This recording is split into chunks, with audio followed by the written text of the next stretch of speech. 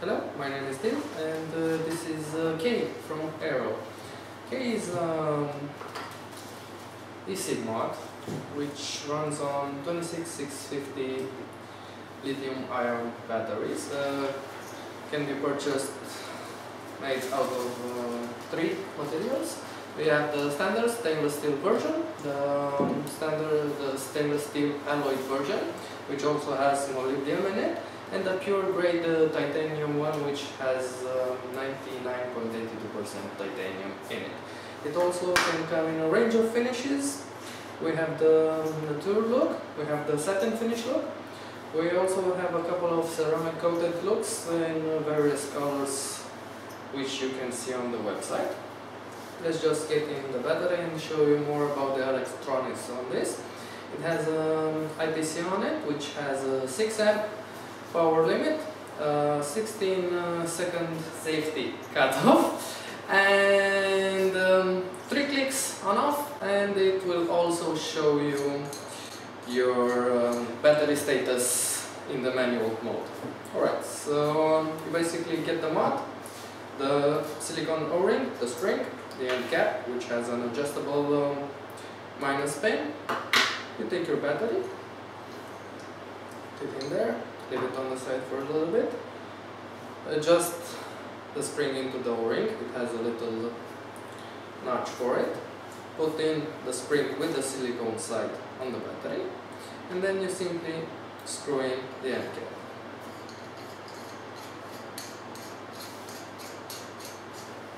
And then you simply screw in the center pin on the minus side of the battery, and the mod will be activated in the motion sensing mode.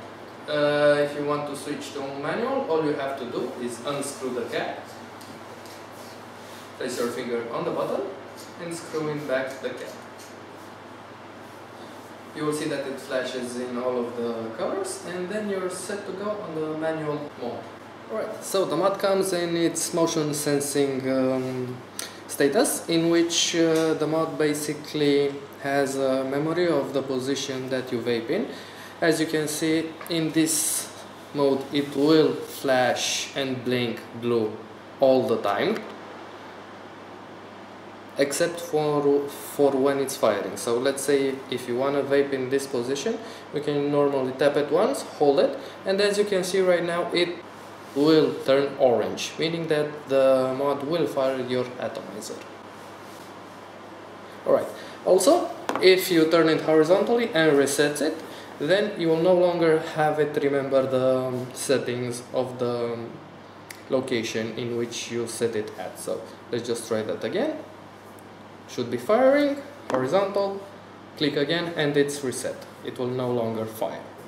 If, however, you would like to choose to manually activate your mod, all you have to do is unscrew the end cap a little bit, place your finger on the button, and then screw in your end cap again. Then it will no longer flash blue all the time. It will simply stay off until you press it, and hopefully you should be able to see that. If not, just trust me. Also, in this status, in the manual mode, you can check the level of your battery by tapping it once and short, and it will blink back to you: green for over 50%, blue under 50%, and bright red under 25%. Alright, so I have the K set in the manual mode. Let me just take a few drags.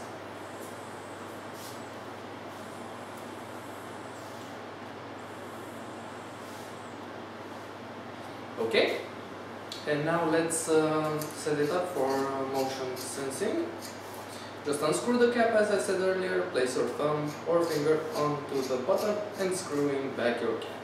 It will flash, and now it's in auto mode, motion sensing mode. Tap it once to remember the position that you prefer vaping at.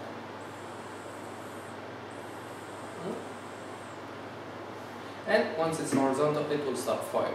Alright, so it has a full 360 degrees range of use. You can even vape it upside down in case you have a Genesis atomizer and you need to have your coil wetted.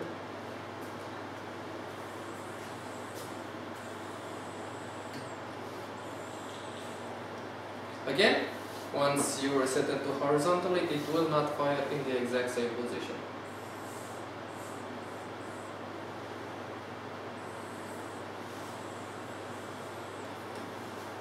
On off 3 clicks, so just tap it 3 times, 1, 2, 3, and the mode turns off.